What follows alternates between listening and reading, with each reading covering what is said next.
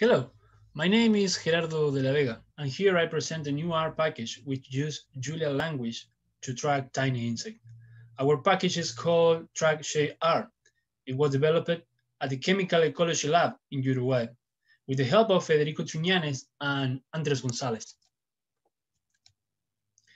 Well, the researchers in the entomology field need to understand many insect behaviors, ranging from detailed pose orientation to location in an experimental arena.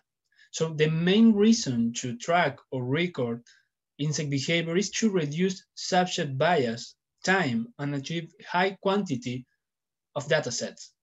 Briefly, automated image-based tracking consists in three main points. After recording an insect movement, you should transform video to image sequences. Then we need to detect where the individual is in each frame. And finally, we need to compile all the X and Y position to determine and analyze the trajectory. Here we present TrackJR as an R package for tracking insects using the fast process of Julia language, the FFmpeg program to transform video to multiple frames, and Shiny output as a user-friendly tool. We test the package in an olfactometer of 2 arms, but as you will see, you could work with other experimental arenas. As a common biocide, where ecologists need to test insect behavior. Well, let's see some functions that it has and for what we can use it. In TrackJR, you have functions for connect with Julia, track the insect with an output as a data frame, plot the trajectory as a ggplot element.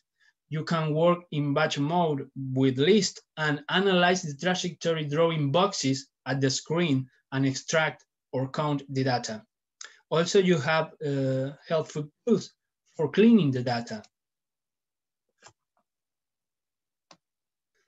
To allow our users to use the function created in Julia, our package connect Julia using Julia call R package. We use this Julia call package because it is simple and robust to write function in R and read in Julia. We put inside R function the Julia command. As you can see, we just brought in Julia language the function for image processes. TrackJR package needs FFmpeg to transform the videos in frame pictures to be analyzed in Julia.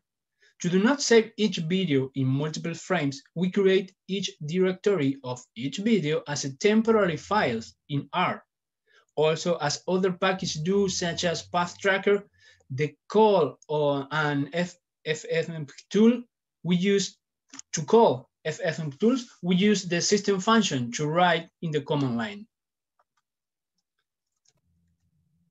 Also, TrackJR uses any gadget element to be user-friendly. This is made boxes of interest or reference point by clicking at the screen. Shiny apps were designed to be used directly from the R console to provide helpful functionality while analyzing data. For example, we created mini user interfaces to allow users to draw boxes or region of interest square around the arms of an olfactometer.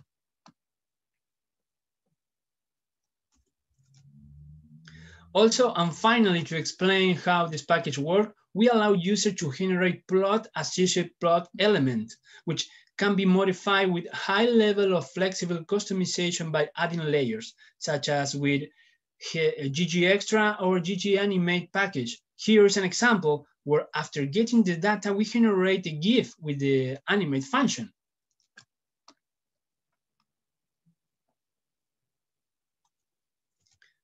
Well, that's all, folks. Many thanks.